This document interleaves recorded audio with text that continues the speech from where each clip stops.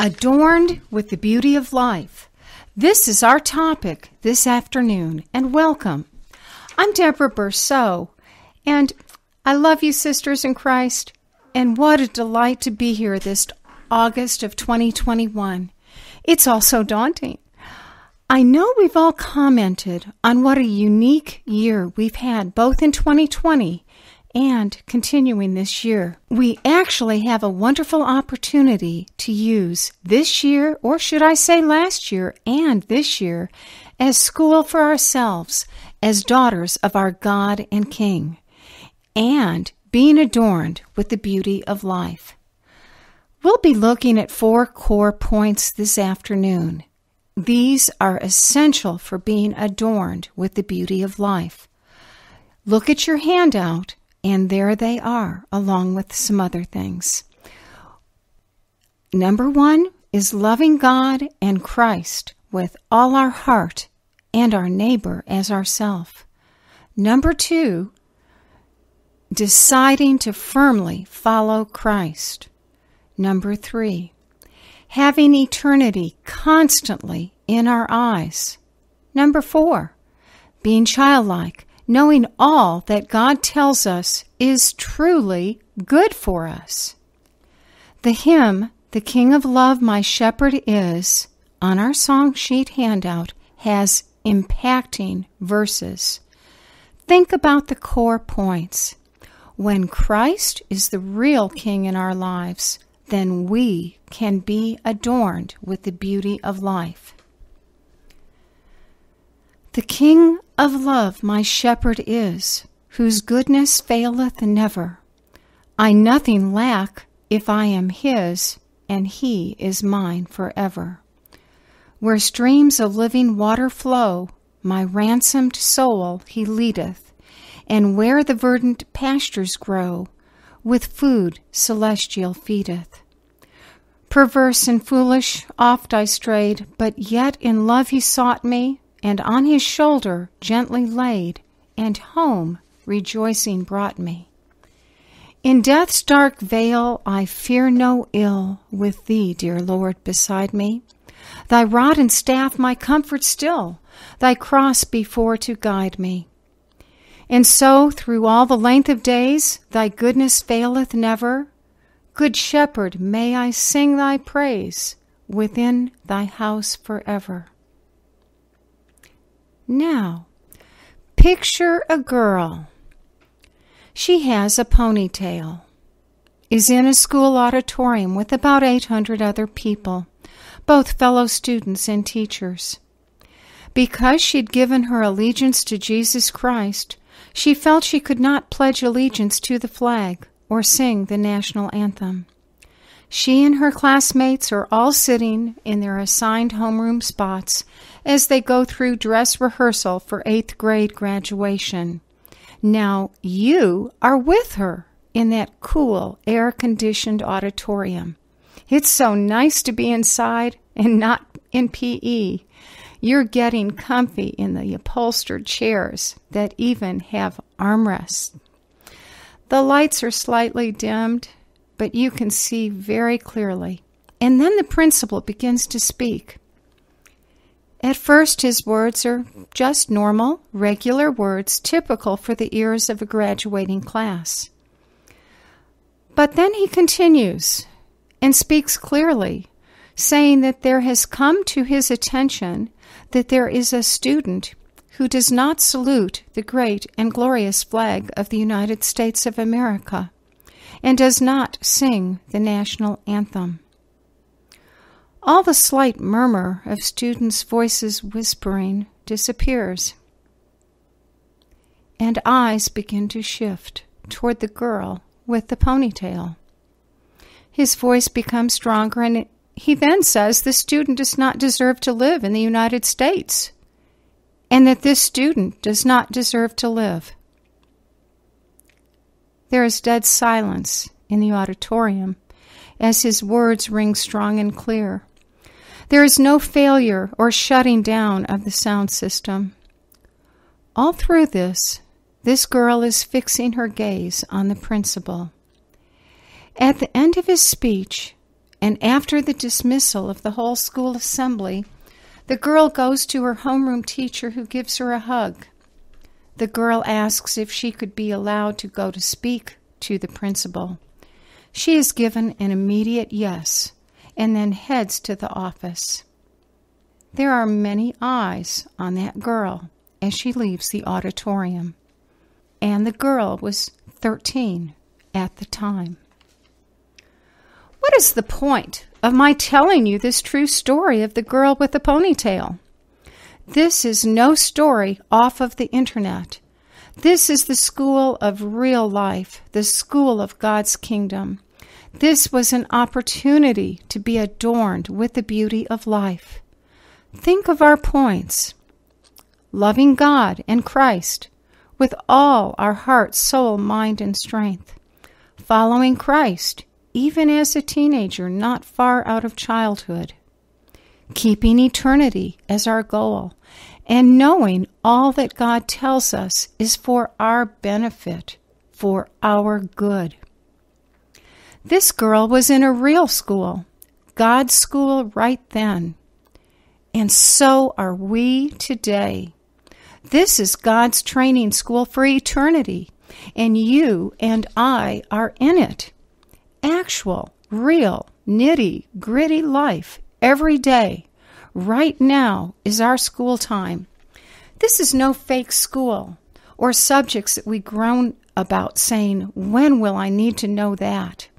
What we choose to learn now takes us into eternity. This school is for all ages.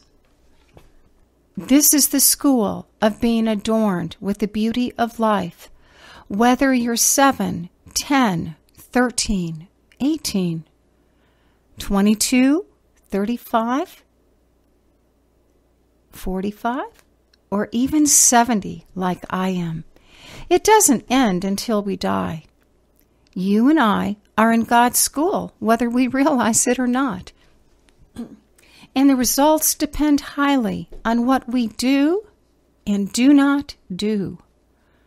Some of us may say, this is how I want to be in this or that area when I grow up.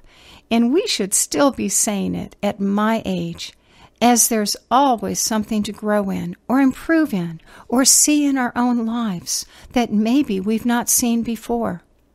Hopefully we are still saying this and seeing ways we can be more beautiful for Christ.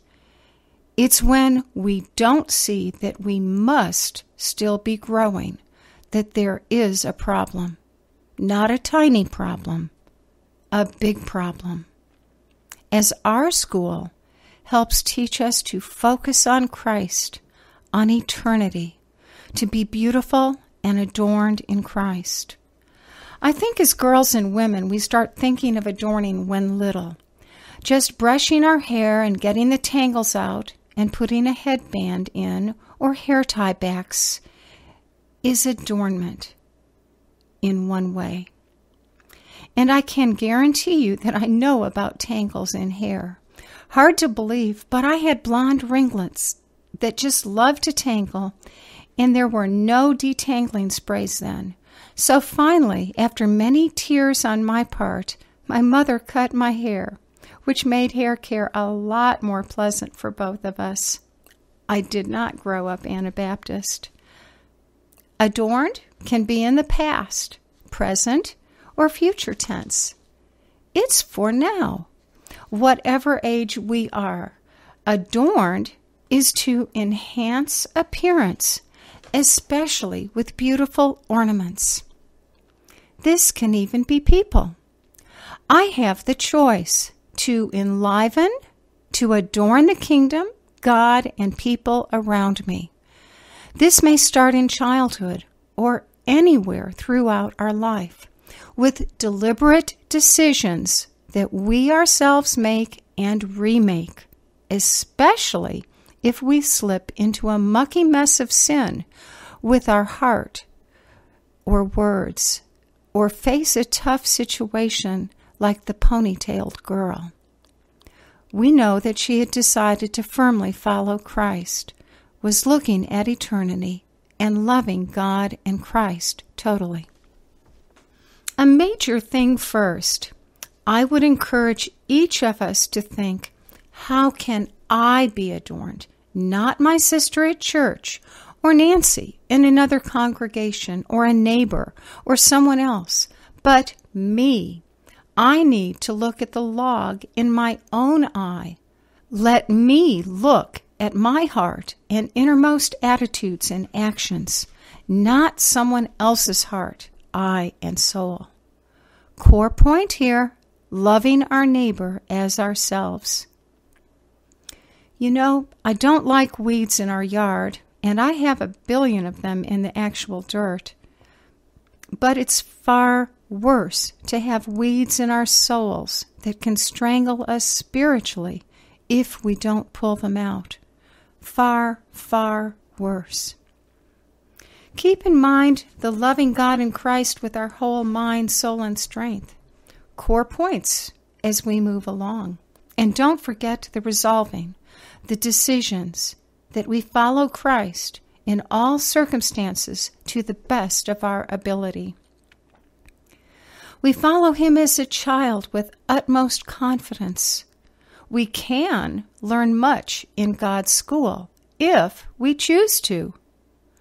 Questions to think about could include things like, what if there's persecution and I'm arrested, and then I'm told, we'll kill your husband, your children, your grandchildren, or your parents, or your siblings, unless you denounce Christ, or beat you, or do things that ladies shudder at. The Romans were recorded as condemning Christian women to the pimp instead of the lion. Think about these things now, whether we face these actual things or not. Prepare spiritually and mentally now. Core points. Make decisions now to keep our eyes on Christ. Remember, we are looking at eternity and loving God and Christ with all we are. And you know, persecutors don't keep promises. They're most likely going to kill you or your loved ones, even if one recants. We're pilgrims in this life. This is not our eternity. We might not face actual death, but Christians through the ages have. 500 years ago, Anabaptist women were often drowned if they didn't recant, and our brothers died horrific deaths.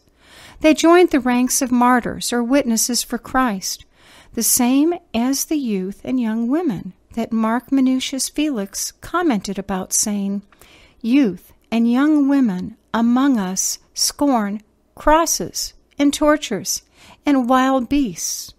There is nobody who is either willing to undergo punishment without purpose or is able without God to bear tortures." This was about the year 200, and yet they bore those tortures. They were with God. They adorned themselves with the beauty of their faithful lives, even with their physical deaths.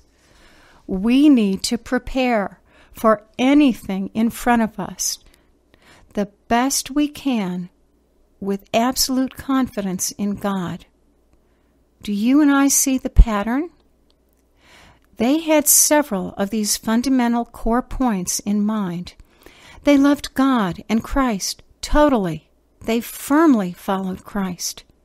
And eternity was in perfect focus. Do we have the same core strength? When we do, we are being adorned in the true beauty of life. Now let's head over to 1 Peter 1:22 and ponder a little more on the beauty of life. Since you have purified your souls in obeying the truth through the Spirit in sincere love of the brethren, love one another fervently with a pure heart. We've got purification of our souls involved here. When we obey the truth through the Spirit, in sincere love of the brethren, and love one another, and not just a little bit, or when we're all happy with them, or not hurt about something, but fervently, with a pure heart. No hypocrisy here. This gets to our guts. This is very connected with purifying our souls and being adorned with the beauty of life. God sees our total insides. We cannot hide from Him. We say we want a pure heart, a clean heart, but these are dependent on our obeying the truth. A powerful thing. We must love fervently with a pure heart. What if we feel hurt by a sister or a brother? Does this mean this scripture doesn't count now? No, this scripture counts 100%, and forgiveness is for real, and reconciliation is absolutely essential. I did the wrong thing apologies have to happen. Our voice tone, body language, or our words can help convey if our forgiveness is really the deep down real thing. For instance, I'm sorry. If I did anything to offend you, I'm sorry. We might even cry. But I think most of us have seen real tears from someone who is more sorry that they've been caught in doing something wrong than in being truly repentant and wanting to change. I think most of us have seen fake tears from a little one who is hoping to maybe get someone else into trouble, or even an adult who is hoping to soften someone.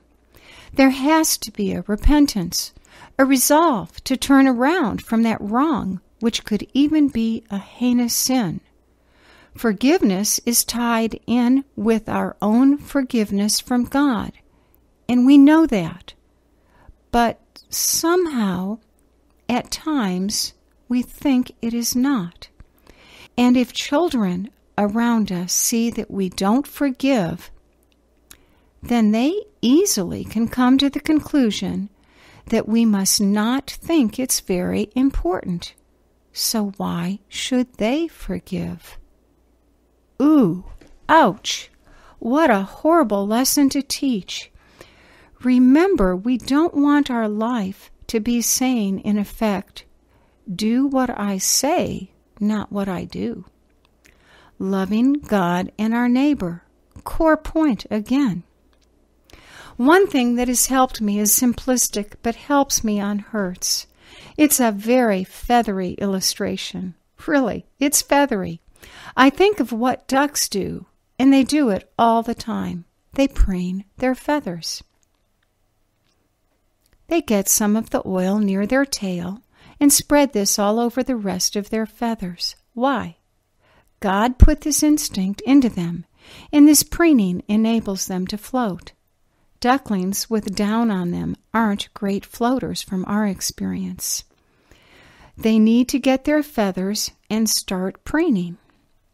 When the wrong type of oil, such as oil from an oil spill, is on waterfowl, they can die unless helped.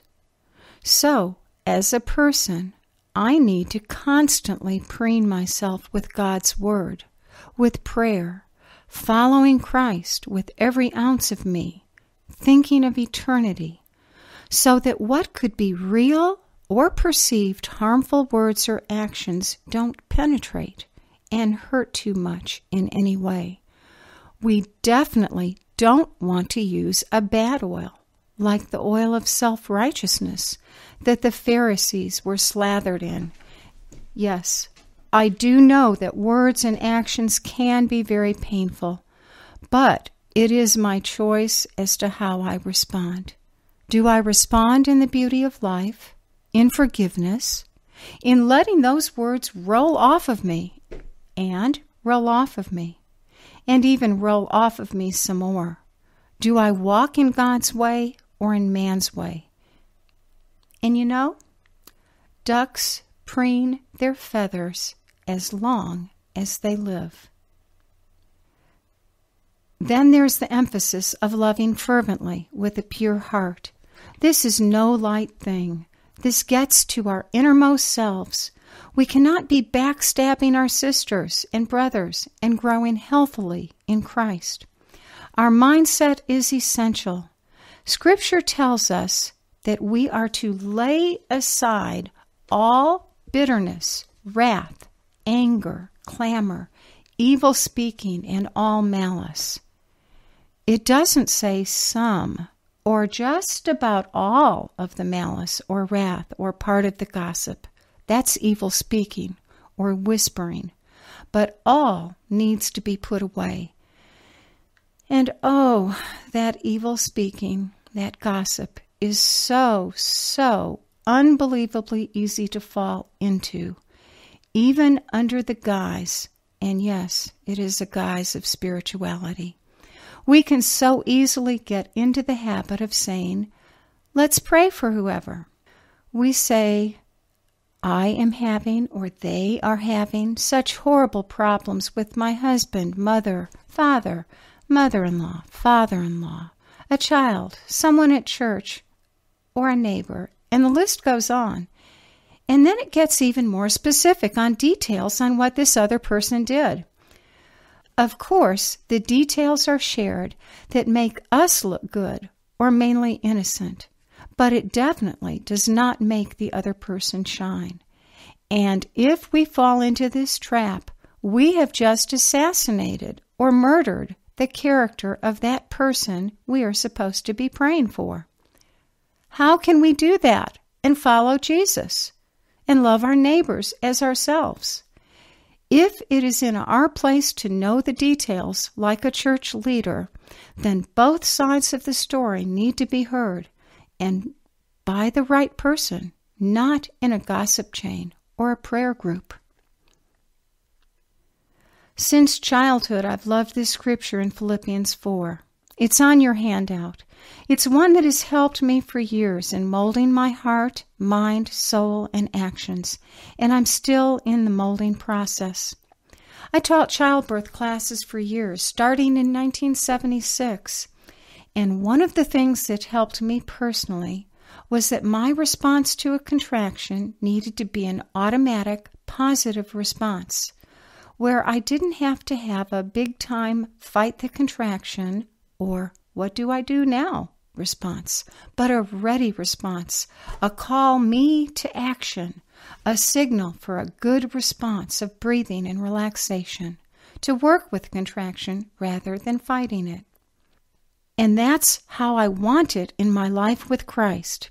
The more disciplined, the more ready response of not going into the critical mode or the gossip mode or the unforgiving mode, the griping mode, the better it is. And Philippians 4 helps me with this. Pull your Bibles out, or you can look on your handout sheet. Rejoice in the Lord always. Again, I will say rejoice. Let your gentleness be known to all men. The Lord is at hand. Be anxious for nothing, but in everything by prayer and supplication with thanksgiving. Let your requests be made known to God, and the peace of God, which surpasses all understanding, will guard your hearts and mind through Christ Jesus. Finally, brethren, whatever things are true, whatever things are noble, whatever things are just, whatever things are pure, whatever things are lovely, whatever things are of good report, if there is any virtue, and if there is anything praiseworthy, meditate on these things. Isn't that beautiful, gorgeous, and practical? We are getting the core points of life so as to be adorned in the beauty of life. I am being adorned as I follow Christ, love God and our neighbor when I put into practice Christ's teachings. We follow Christ as an obedient child. We are adorning ourselves as we meditate on things that are true, noble, just, pure, lovely, things of good report, anything with virtue and praiseworthy. Look at these familiar verses again. Rejoice always. Again, Paul says rejoice. I need to ask myself, do I rejoice or do I grumble, complain, whine, gripe, and more? When I am complaining, what heart, mind, soul change needs to become real in my life, where I don't just say, oh, I should rejoice, but I'm too tired. Everything has gone wrong today. The washing machine broke. Or it could even be, I'm upset with my husband. You know, I actually need to rejoice from the inside out. Do I stop myself from complaining when I think about complaining? Or do the words start flowing out? Do I bridle my tongue? These scriptures really contain core points for us, for me, for you, for our children. And yes, we will make mistakes, and we don't need to beat ourselves up. We come to God like children and ask forgiveness, and to the person we snapped at and ask their forgiveness. Am I using words to be sort of, quote, in? That if I looked these words up in what's called an urban dictionary, I would be horrified to see what I was saying. Am I keeping my mind set on all that is true, pure, and lovely? Keep going in the verses. Gentleness. Do other people, especially my family, see the gentleness that should be there? And yes, that does include great strength and firmness in the application of gentleness. Be anxious for nothing, another tricky one, but in prayer, supplication, which is to humbly and earnestly ask or beseech. I think of a child beseeching a parent for a dog, like I did, and also a granddaughter did. Plus, we give thanksgiving to God as we talk to God, as a child does to his father. The results? We shall have the peace of God, which surpasses all understanding. Plus, our hearts and minds will be guarded through Christ. And remember, he has defeated the strong man Satan. This is staggering, isn't it? As we follow, we receive great benefits. I'm going to throw in here something that I've seen for years in many prayer groups. Am I praying like a child talking to God? Or am I praying to impress the others in the group? Just something to think about. And then we have another clincher scripture in 1 Peter 3. Wives, likewise be submissive to your own husbands, that even if some do not obey the word, they, without a word, may be won by the conduct of their wives, when they observe your chaste conduct accompanied by fear. Do not let your adornment be merely outward, arranging the hair, wearing gold, or putting on fine apparel. Rather, let it be the hidden person of the heart, with the incorruptible beauty of a gentle and quiet spirit, which is very precious in the sight of God. For in this manner in former times the holy women who trusted God also adorned themselves, being in submission to their own husbands as Sarah obeyed Abraham, calling him Lord, whose daughters you are if you do good and are not afraid with any terror. Finally, all of you be of one mind, having compassion for one another. Love as brothers, be tender-hearted, be courteous, not returning evil for evil or reviling, but on the contrary, blessing, knowing you were called to this. And why? That you may inherit a blessing. And then it quotes Psalm 34:12 through 16, which is 33:12 through 16 in the Septuagint. Come, you children, listen to me. I will teach you the fear of the Lord. Who is the man who desires life, who loves to see good days? Keep your tongue from evil and your lips from speaking deceit. Shun evil and do good. Seek peace and pursue it. The eyes of the Lord are upon the righteous, and his ears are open to their supplications. The Lord's face is against those who do evil. What an example we have in Sarah, who trusted in God and was in submission to her husband Abraham, even calling him Lord. She was called a holy woman. What a tribute! We can join the ranks of the holy women of old, truly adorned with the beauty of life, as she was by doing what she did. Her attitude toward Abraham gives both married and single women an example to follow. The Apostle Peter said that we are her daughters if we do good and are not afraid with any terror. Paul specifically mentioned Sarah and said by faith Sarah herself also received strength to conceive seed, and she bore a child when she was past the age of childbearing, because she judged him faithful who had promised. Clement of Rome also mentions Sarah as he says, "She who imitates Sarah will not be ashamed of the highest of ministries," helping travelers. A good reminder. Clement of Rome, around the year 96, mentions Esther also being perfect in faith and exposing herself to great danger to deliver the 12 tribes of Israel from impending destruction. Rebecca, Miriam, Deborah, and the women who followed Christ are others mentioned as godly women. Adorned with the beauty of life. There's much more than clues in how this happens. So the hidden person of the heart with the incorruptible beauty of a quiet and mild spirit is what to God? Unimportant? Sorta important? Important? Good? Precious? Or very precious? We see it clearly. Very precious. And our conduct is powerful to the extent that it can even win over a husband who does not obey the word.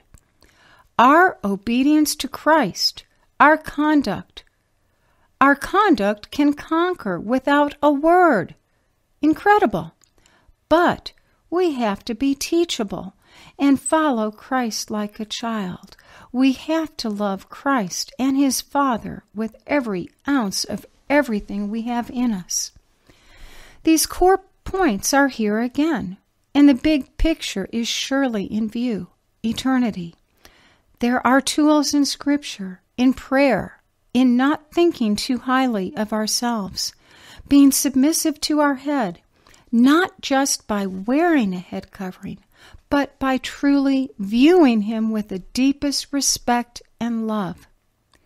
We can wear a head covering and be anything but submissive.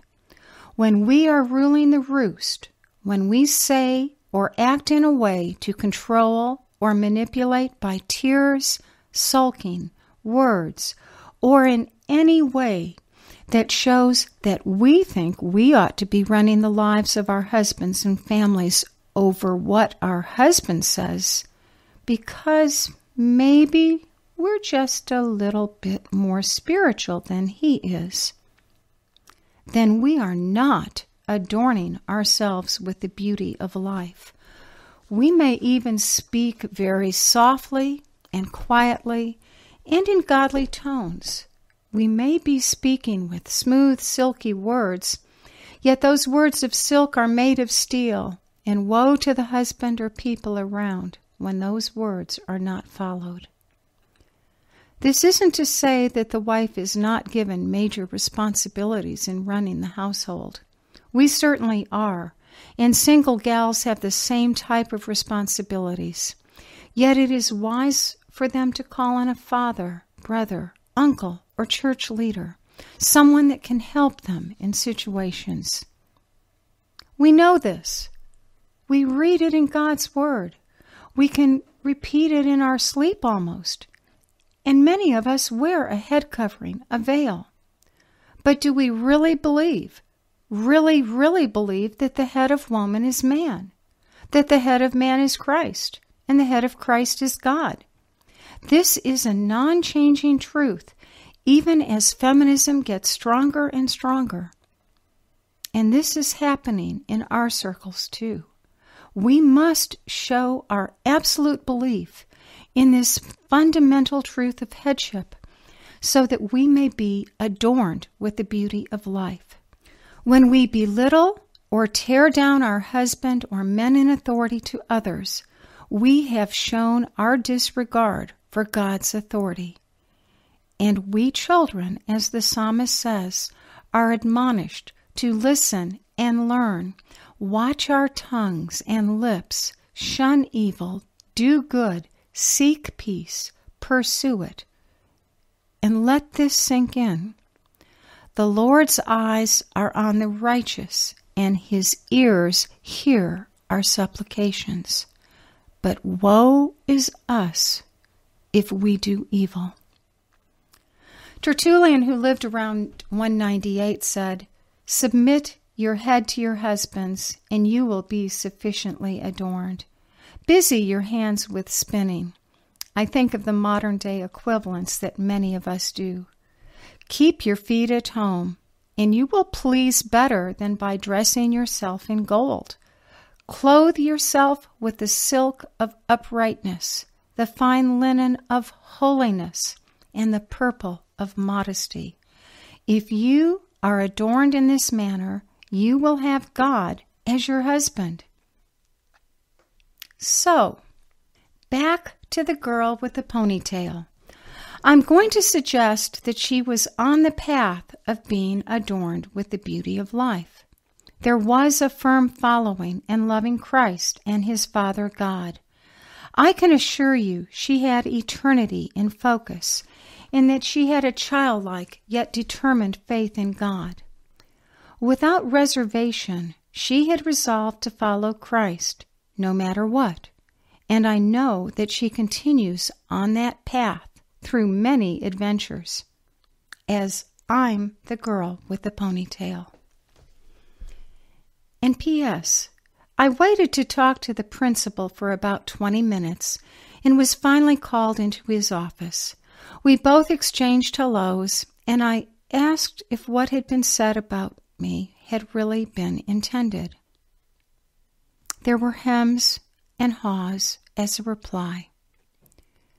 We spoke a bit more, but I never got an answer. I grew in Christ through this faith-strengthening time in junior high and beyond, and had more experiences like this. Some adorning that started on a teen in the beauty of life, and it just keeps happening. Keep our core points in mind. We want to love God and Christ along with our neighbor wholeheartedly.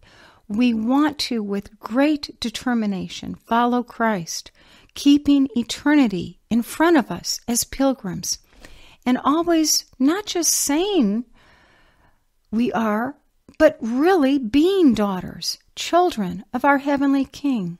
He always has our good at heart in his commands and words, always. Thank you so much for listening. God bless you, and I'm so thankful that we can be sisters together, encouraging each other and praying for each other to be adorned in the beauty of life. May we take to heart these verses from Take My Life and Let It Be. Take my life and let it be consecrated, Lord, to Thee. Take my hands and let them move at the impulse of Thy love. At the impulse of Thy love. Take my feet and let them be swift and beautiful for Thee. Take my voice and let me sing always, only for my King. Always, only for my King. Take my lips and let them be filled with messages from thee. Take my silver and my gold, not a mite would I withhold, not a mite would I withhold. Take my will and make it thine, it shall be no longer mine. Take my heart, it is thine own, it shall be thy royal throne. It shall be thy royal throne. Take my love, my Lord, I pour at thy feet its treasure store. Take myself, and I will be ever only all for thee, ever only all for thee. Amen.